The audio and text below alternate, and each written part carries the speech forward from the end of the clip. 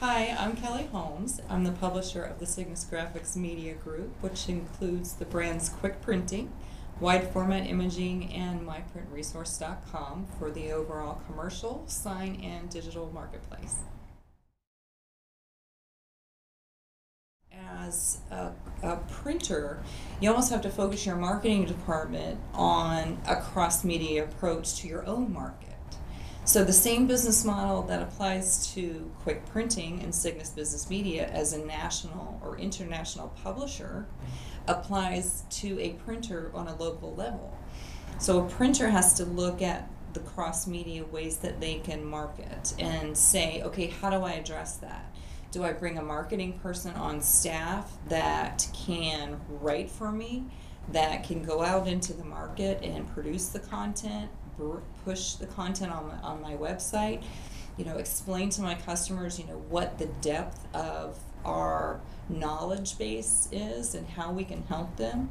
And interestingly enough, it's something that printers have been doing for a very long time, only I think the missing piece of the puzzle is the cross-media approach in many cases, because many printers in the market have been sending out e-newsletters in print for a long time to their customers, and it is a way that they can communicate their services and their opportunities that they can bring as not just a printer, but we keep hearing this rebranding of what a printer is these days, right?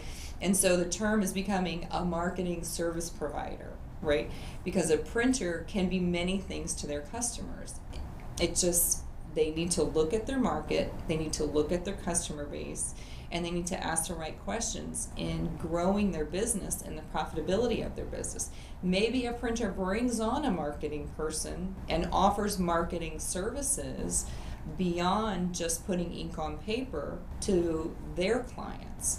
Maybe they can become a resource and a writer and follow a local marketplace, because following a national marketplace and following a local marketplace are two very different things. There are issues that cross and there are subjects that cross the two, but at the end of the day, what's happening in a local marketplace, say in Cohoes, New York, and what's happening in a local marketplace in Port St. Lucie, Florida, might not be the same thing. So what you want to do is make sure that you specialize in those areas and that you have those relationships built. And local publications can help in that respect. I mean, maybe it is you go out to a local magazine that's already producing content for your area and form a partnership with them. Ask them, is there any way I can license your content so that I can also deliver the value that you're delivering, or work with them in a way that they can create the content if you don't have that specialty, and figure out a way to deliver that to the market. So the web has opened up all of these interesting possibilities that we, as business people, we now need to sit back and figure out how we're going to be addressing that.